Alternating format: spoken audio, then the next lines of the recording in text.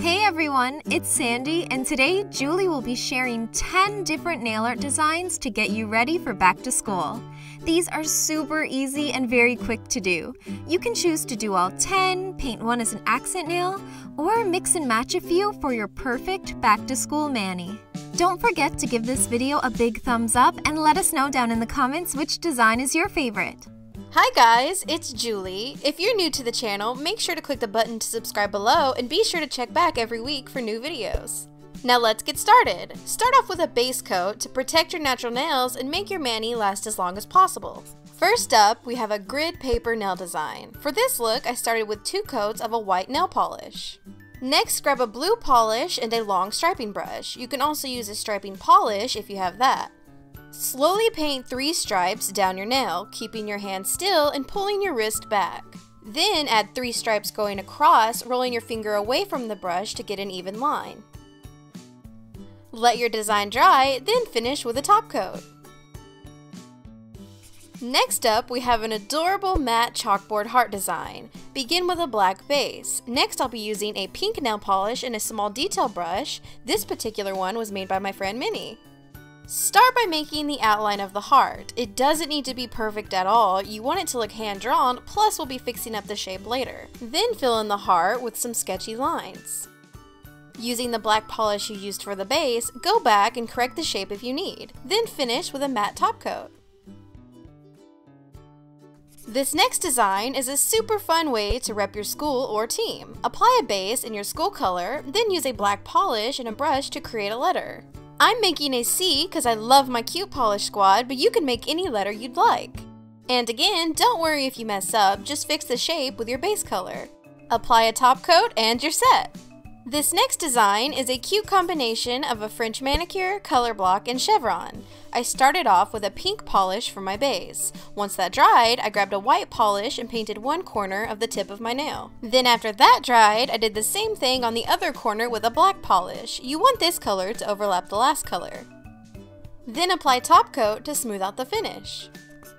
Next up, we have a simple airplane design. Start with a blue base and let that completely dry. You can also apply a fast drying top coat to speed up your weight. Next, use some striping tape to form 2 touching triangles in the corner of your nail. Using the square shape of the brush bristles, paint in angled edges for the tail of the plane, then fill in the entire shape. While the polish is still wet, immediately remove the tape. Then use a brush to connect the triangles into a point. You can also sharpen the edges with a little of the base color. Finish with some dashes around your plane like it's soaring through the sky, then apply a top coat. These next 2 designs are for those of you that have a little stricter dress code. Start with a sheer neutral polish. Next, use a dotting tool and white polish to make a row of dots across your free edge. Continue the dots up your nail, gradually making less and spacing them further apart. Try to keep the dots concentrated at the tip of your nail to hide your smile line. Apply top coat and you're done. This floral fringe design is a little more colorful but still subtle. Again, start with a neutral base color. Next, using a larger dotting tool, make clusters of 3 dots for flowers. Use different colors for dimension and make sure you let each flower dry before moving on to the next one. Fill in the centers with a tiny dot of black and finish with a top coat. Next up, we have a color block geometric design. Begin with a white base. Once that's dry, paint on another color over top of the white, leaving the top third showing through. Then just add some angled black lines and finish with a top coat.